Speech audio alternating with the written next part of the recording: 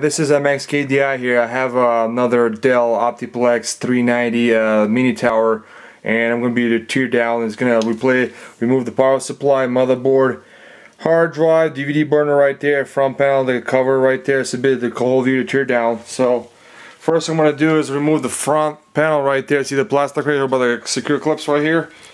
So we're going to get that removed. And it comes right out. And here's the front panel here, 390 Optiplex, okay. Now, trying to press this down right here, the little secure clip for the whole DVD burner, and disconnect the SATA cable, power cable from it, and the DVD burner comes right out. Comes right out. Now I'm gonna do the back side, doing the power supply. You gotta get a Phillips screwdriver. Make sure you guys get a latex gloves and a Phillips screwdriver and a flathead. Okay, so you're gonna remove the 4 screws here, 1, 2, and then 1 here, 1, 2, and 4. So total 4 screws right here in the back.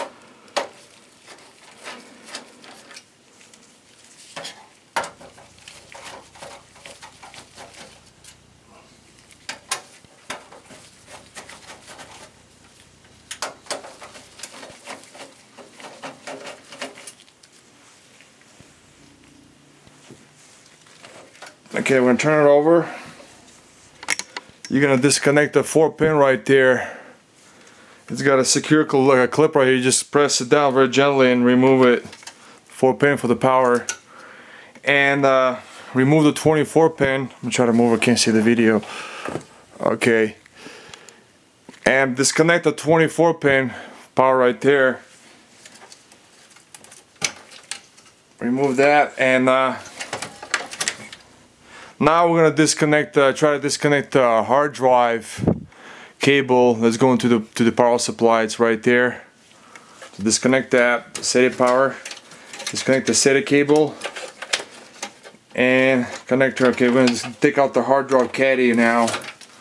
Disconnect the hard drive too at the same time. Plastic hard drive caddy. Now we're gonna remove the power supply. There's a secure clip on the top right here. Can you see that what I'm pointing at right there? You gotta press it down with a screwdriver. So release the power supply secure lock right there, and the power supply comes right out.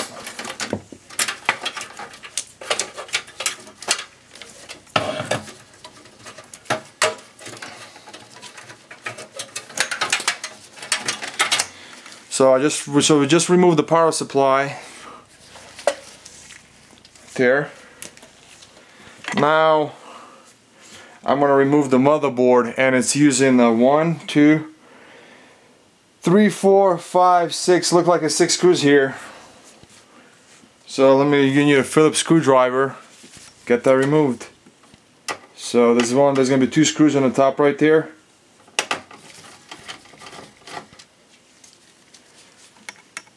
And 1 over here on the left.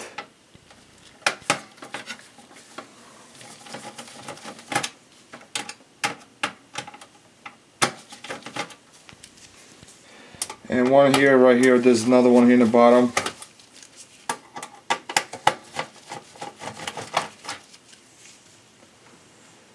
Okay, I'm gonna try to move the motherboard closer. Okay, now there's another screw right there. Gonna get that removed here.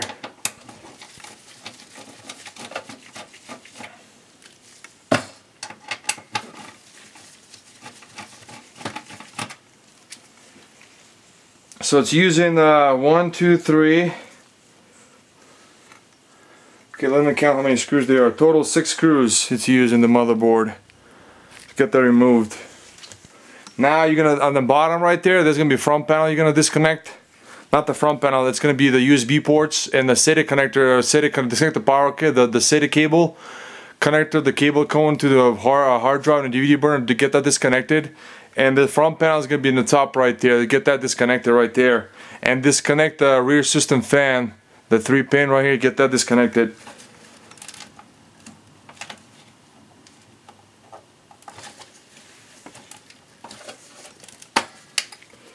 And we're going to remove the front panel right there in the top right corner.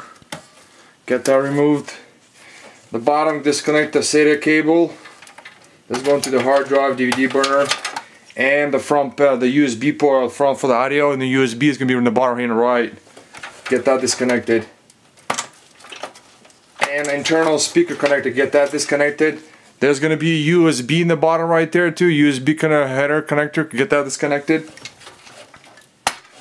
And the audio kind of header right here, get that disconnected too. So now I'm going to remove the motherboard. So the motherboard is removed, and here's using 6 screws actually. And if you want to get the, I'm going to remove the, using Phillips screwdriver, remove the heatsink fan. 1, 2, 3, 4. Get that removed.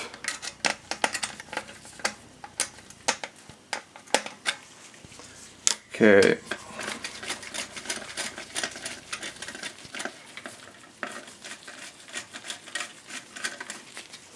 Try to turn it over to this side.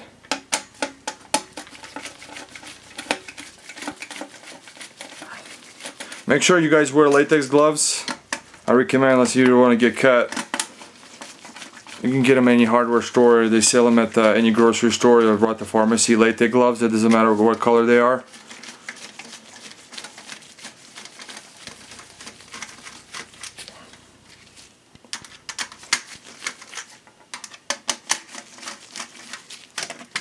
So there's one here. Get that one is unscrewed. So yeah, just remove the heatsink fan and remove the power oil and remove the processor right here. So it's a socket 1155 Intel. Right here, there's a little clip right here. Just press it down gently and move it to the right with your finger, and it opens up automatically.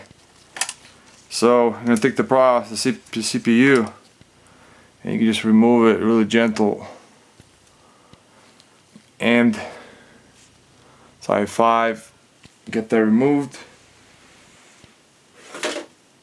Now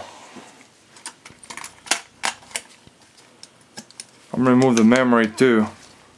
This is a teardown video. And if you remove the battery socket, you need a flathead screwdriver. And it should come right out. Let me show you. Press it down with the flathead, like there's a little secure clip right there. Just press it down, it comes right out, the battery socket. If you want to replace it, you can replace it. It's a CR2000. The battery says CR2032. So we just remove the battery right here, the battery socket. Okay, and now here's the motherboard. So we got the motherboard off, removed. Now there's a rear fan here, 92mm, and get that removed.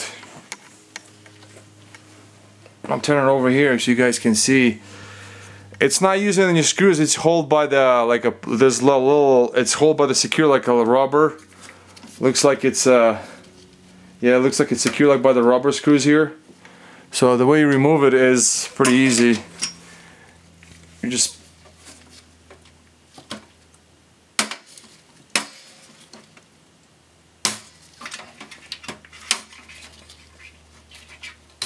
the reason why they did it because it runs a lot quieter if you have the rubber. It's like using rubber instead of the screws. So just remove the fan, 92mm. So 3-wire, 3-pin connection to the motherboard. Okay. And what else can we remove? So that's about it. That's you can remove the IO shield, the backplate right here. You can get that removed if you want to. So I'm gonna remove that. Just take the screwdriver and I just tap a little bit and it comes right out. Here's the IO shield backplate for the motherboard. Okay, got that removed. Now There's a PCI brackets right here, 3 of them. You can get that removed too if you want. So there's a secure lock right here. Just you press it down and it opens up the secure lock here, and just remove the PCI brackets. Oh, I gotta move the camera a little bit. Oh, let me try to adjust the camera. Camera's not adjusted. Oh shoot. Let me get the camera quickly. Sorry about that. Get the camera adjusted. So remove the PCI brackets right there. Now there's another one front panel right here for the audio and USB ports. You get a Phillips screwdriver and get that removed if you want. I'm just gonna go ahead and do it.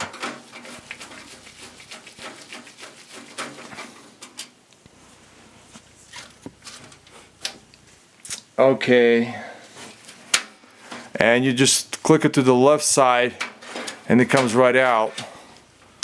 And so yeah guys, this is the video for the Dell Optiplex 390 Teardown Optiplex, the mini tower. So just remove the this is for the front panel audio and USB ports. If you want to get the removed, just hold by the one screw. So this is the teardown, guys, for Dell Optiplex 390 mini tower. This is MXKDI here. Thanks for watching.